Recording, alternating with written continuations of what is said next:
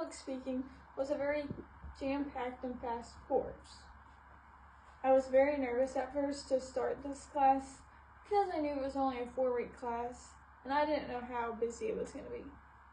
Although it was super busy, I did learn to enjoy it and like the fast pace.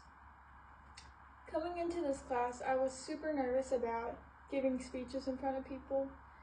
Although they are my family most of the time, I was just had anxiety towards it. I was also super nervous about turning my speeches in for my class to see, for them to give feedback. But now I really learned to enjoy this feedback because, I want to know what other people think about what I'm saying, speaking. This class has helped me tremendously. I just did it. Like putting my fingers in my pockets. I never realized I did that so much while giving speeches or just talking in general.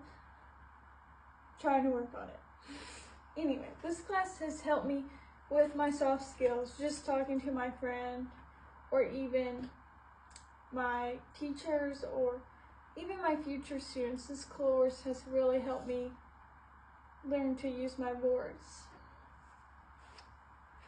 After this, I plan to attend Southeastern Oklahoma State College on a rodeo scholarship. I plan to major in elementary education, where I hope to be a teacher one day. I will continue to college rodeo as well as I will continue to professional rodeo as well.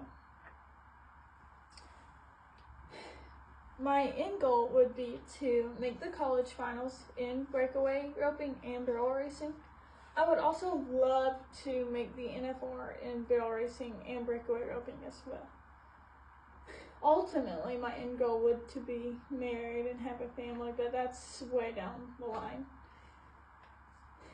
There will be many obstacles when trying to pursue all this.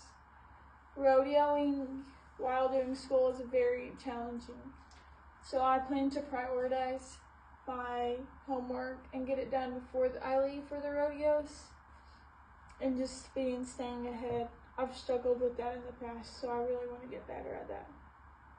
I also know that, I can get hurt. My horses can get hurt, and that's an obstacle that we'll just have to face, that no one's really in control of that. So that's just, we'll have to adapt and get over it.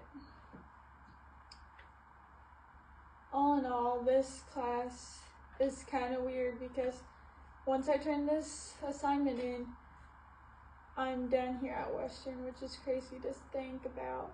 I've had the best 2 years here at this junior college that's 5 hours away from my house. I did not know when I left my small town that I would learn to love this place as much as I did. Thank you.